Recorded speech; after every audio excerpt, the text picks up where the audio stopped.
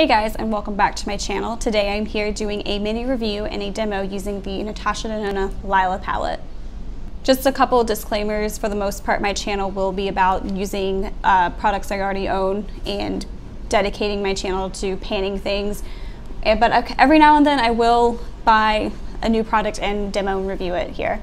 To get started with the review, the packaging is very standard to some of Natasha's bigger palettes. I own her purple blue 28 pan palette, and the packaging opens it's the same thing, opens like a book like this with magnetic closures that keep the palette secure.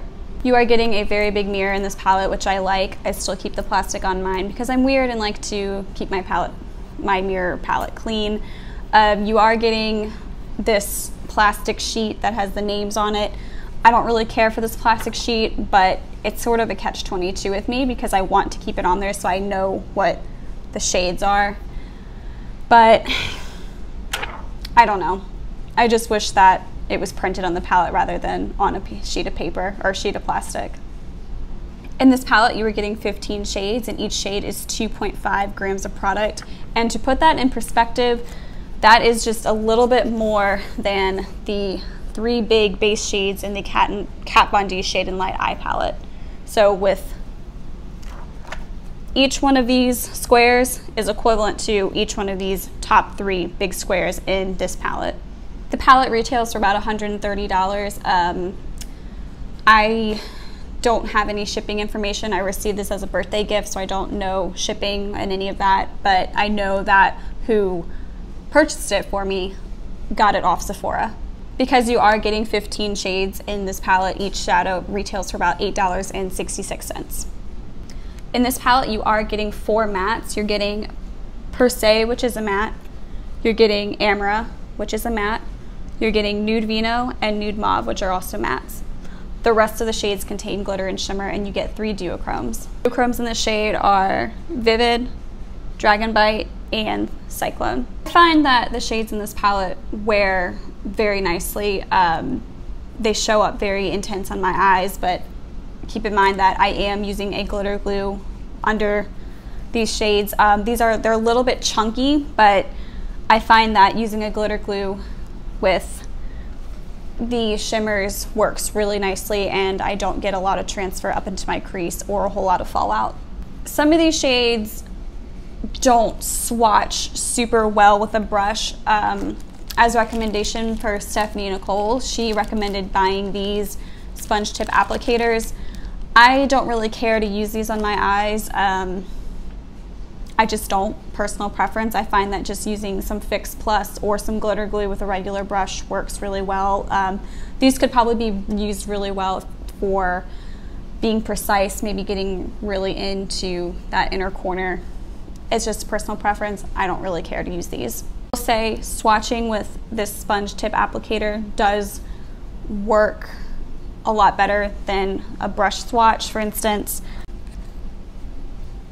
if I go into this pink shade here, I think this one's called, I can't remember what this one's called at the top of my head, but it doesn't swatch very well on a brush, but I don't have primer on either, so that might be part of it. But on this sponge tip applicator, it swatches very nicely, almost as if I were using my finger. I'm gonna go ahead and get started with the demo. First things first, I'm using Urban Decay's Anti-Aging Primer Potion all over my lid. Next, I'm going in with my Kat Von D Shade and Light Eye and using this shade right here. I'm taking that shade and using it to set my primer, and you use it as an all-over blending base. Did forget to mention was, as much as I really like this Lila palette, I wish it had more mattes that I could use to make complete eye looks rather than having to pull in another palette to create to have a base shade for my eyeshadow. Next, I'm taking some NYX glitter glue and I'm going to be applying that on my lids.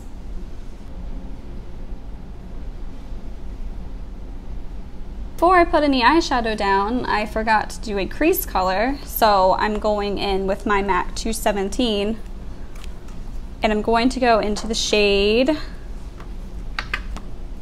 Nude Vino. I mentioned this in all my videos, but I like to blend my eyeshadow just a little bit into my brow bone, kind of up above my crease a little bit, because my eyes are so deep set that it gets lost. Like when I open my eyes really wide, they are deep set and slightly hooded. So blending that upward helps not lose that crease color.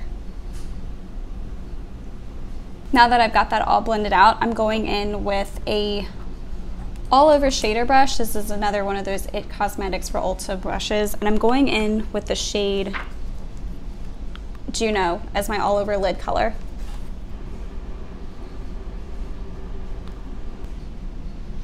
Next, I'm taking a small shader brush and I'm going to go into the shade Helio right here. And with Helio, I'm taking it on my center of my lid and bringing it out to my outer corner. I'm going to go in with my ring finger and go into the shade Livid and just stamp it on my outer corners of my eye. I'm usually not a big fan of doing eyeshadow with my fingers, but sometimes little soft stamps of color call for it. And these eyeshadows do apply, I mean, I think they apply okay with the finger. I just don't like to do it. But these ones I don't really have a whole lot of trouble applying with my finger. I'm going back with just a little bit of Helio to blend these two colors together on that same shader brush I used before. Just to blend out any harsh lines and keep that ombre effect. What I'm going to do next is take a fluffy brush and dip it into this purple shade Amethyst real lightly, because the shade is very pigmented. Just tap it on, and then I'm going to gently go into the crease. Next, I'm going in with my MARC JACBOS eyeliner, and this is the shade Irony.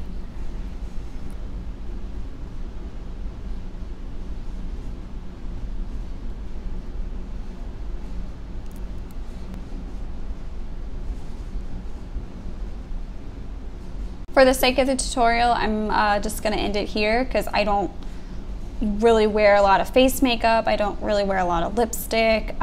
Brows, there's really nothing special there. I just sort of fill them in. I don't really draw them on. I'm really pretty boring with my brows. I usually try to just make my eyes the star of the show, but overall, I really do enjoy this palette. I think the shadows, they can be a little bit hard to layer, but it's not impossible to work with them. The shimmers are beautiful. They have a nice wet sort of glossy look to them, which I personally like.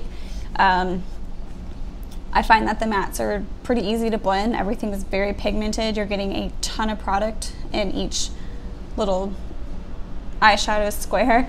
And overall, I just really enjoy this palette. I've used almost, I want to say, as of now, I've used probably half the shades and haven't had a whole lot of issues with them. I would like to dig into these duochromes and do a palette series using some of these really pretty, maybe y'all can see that better, using some of these really pretty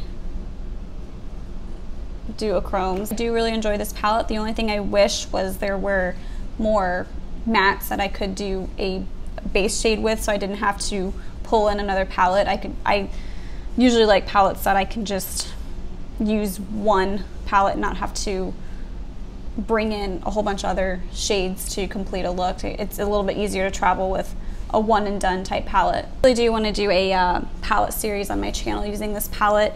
and kind of dip into some of these more bold colors like this brick and this gold. If you guys have any questions or comments, please leave them down below and I will do my best to answer them. Until next time, guys.